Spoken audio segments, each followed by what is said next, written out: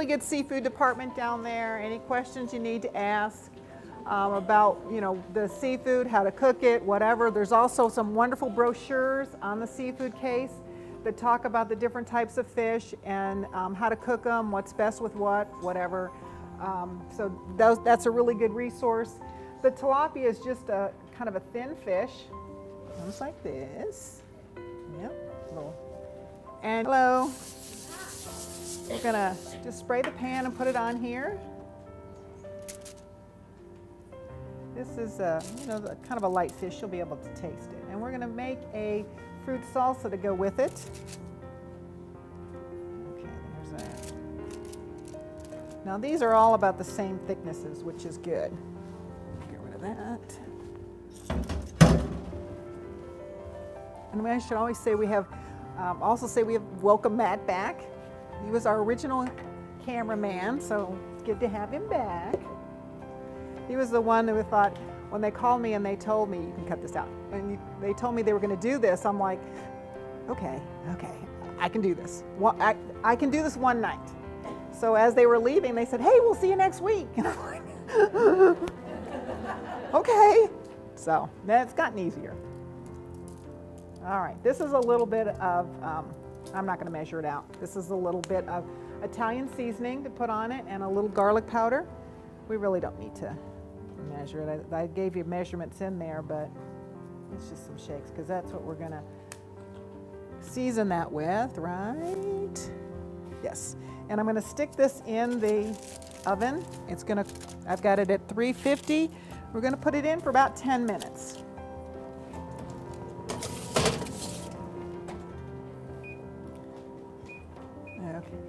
And you know, to top this, because it's going to be, you know, the herb seasoning, we're going to make a fruit salsa.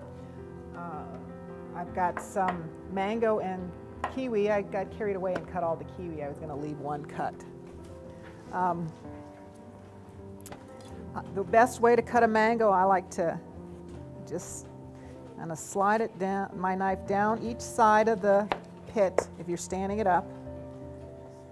And the mangoes have been really good, very plentiful this year. And cut around the pit. I don't know if, you know, we've talked about this before. The mango pit's like a sort of ovally flat pit. So we need to, you know, like I said, just stand it up, and I'm going to just take this little thing out. And now that you have this little shape, I like to just make cuts in it. Oops. This is the best way to do a mango. You can't really peel it and then try to cut it. It's going to slip right out of your hands. And then we just turn it right side out or inside out or whatever and cut this off. We've done this before. And like I said, the mangoes are good. I believe they're still on sale. That's always a good thing. We have to, you know, build up those fuel bucks. And our red pepper, about a half a cup, it's a half of red pepper, and our jalapeno, we'll talk about that in a minute, and our red onion. Because even though it's a fruit salsa, we still have to have some stuff to make it taste better.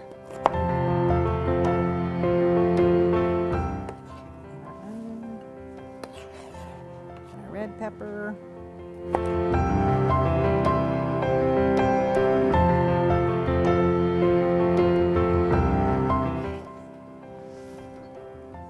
Okay, oops. All right, now our jalapeno. I'm going to put gloves on because I won't remember that I was cutting a jalapeno without touching my face. And this is recommended to you, you know, any recipe I've seen where you use the jalapenos, they always say to put gloves on. If you're careful and you're paying attention,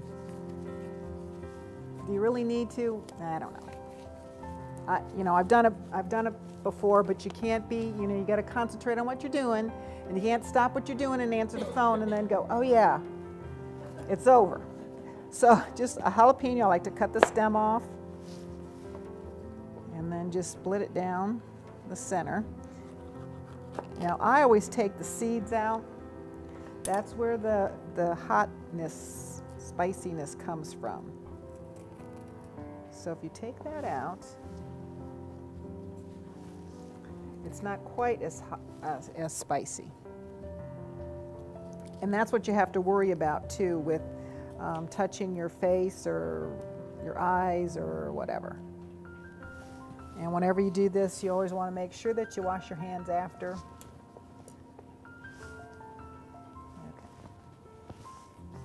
Wipe it off with that. All right. Oops.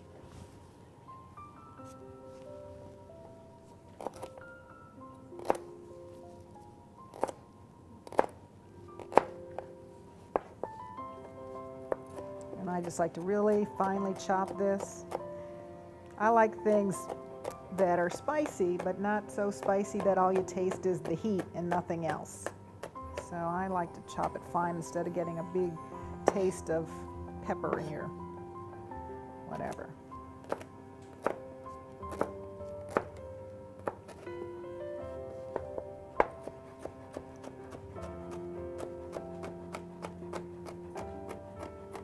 And if you've got one of those little chopper things, you know, that you could put down, a lot of them have the cup part in it, you know, those things that you go like, have the cup part in it, so you could just take, you know, cut your jalapeno in a couple of pieces, maybe 4 pieces, and then put it in there, and you don't even have to touch it because it's all chopped in that little dish and all that. So I do have one of those, and I have used it when I do peppers, but then you got to wash that stupid thing. I don't know, there's way too many parts in some of these things. Gloves are cheaper, or just really paying attention is, you know. Okay, so there's our jalapeno. In this, we're gonna put some lemon juice and lime juice, a tablespoon of each. Here's some honey and salt.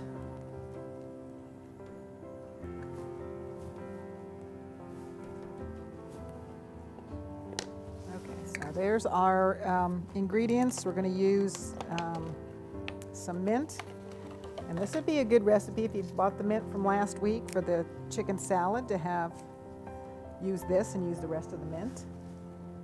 We just need a couple of teaspoons of this.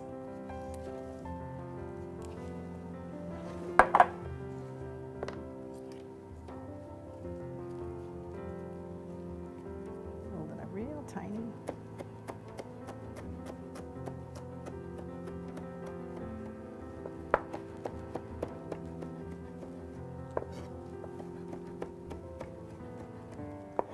Okay.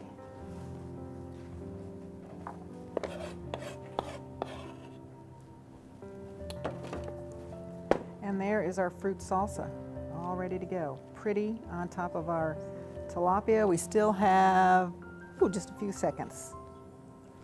And that should be ready.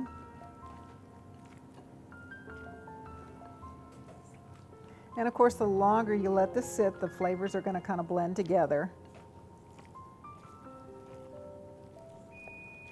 There we go. I'm going to do a quick look. Oh, I think that does look ready. All right, so we'll go ahead and plate that. Okay, so that's mixed up. Out. And one good way to test it is to see if this may not be, well, yeah, feels pretty good. See if it's really easy to flake with a fork. See how easy that is. So that is done all the way through. So we're going to take a piece. Let's take this piece. Whoop. Nice white fish. Let's glue that back together. I'm just going to set this over here for a minute with some oil over it. Keep that warm. And I'll just put a little fruit sauce on there. So there we go with one of our summer seafood meals. Our herb, what is it? Garlic herb tilapia with fruit salsa. Okay.